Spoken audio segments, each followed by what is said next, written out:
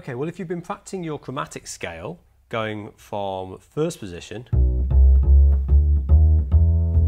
up to what I call tuning position, where you've got the two harmonics under the fingers.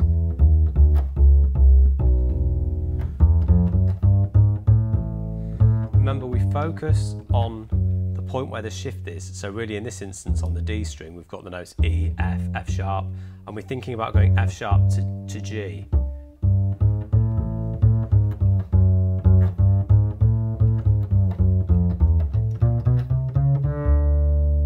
And what I'd like to do in this lesson is to give you a piece to play that you can use when you're practicing. So it's just a nice way of kind of throwing in a little bit of real music along with a technique or a little study like this, an area of intonation that you're working on.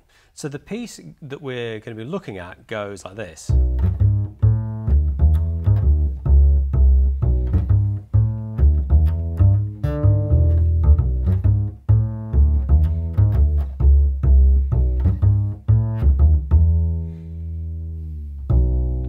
And then it repeats round. So it's a really simple kind of short phrase.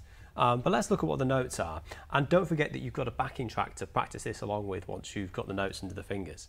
So let's look at what the notes are. It's B, F sharp, G sharp, A.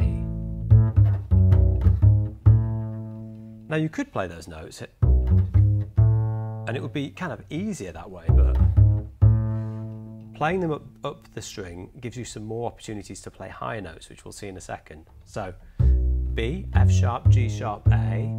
Then under the first finger, we've got D, D sharp, E.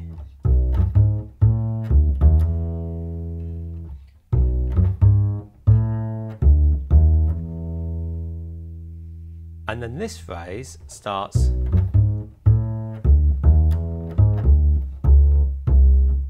back to the beginning, so it's E, G sharp with the second finger, first finger on the note D, C sharp, C, and then B.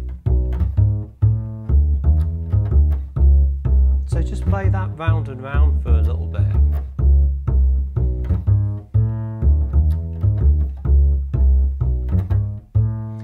The second time it goes through, it sounds like this. So let's have a look what's happening here.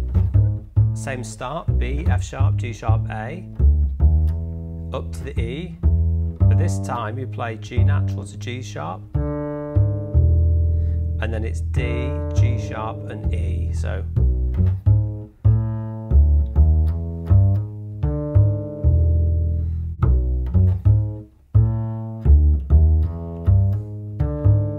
and I've also noticed that I'm playing D sharp to E as hammer on.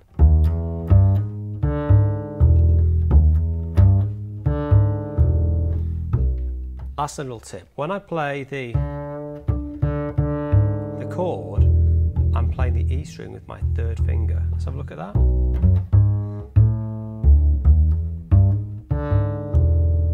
Because my third finger happens to be resting on the E, so I just use that to sound the low note there. It's quite an unusual thing, that, using the third finger on the right hand.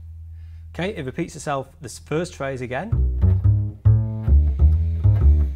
And dead easy, just goes up to the E and then slides down. So it plays it 4 times through. First phrase,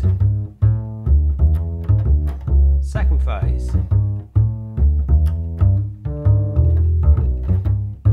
and when I go back to the first phrase, I use the open D, and back to the first phrase, and now sliding.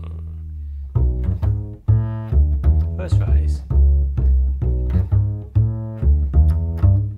second phrase, first phrase again, last phrase.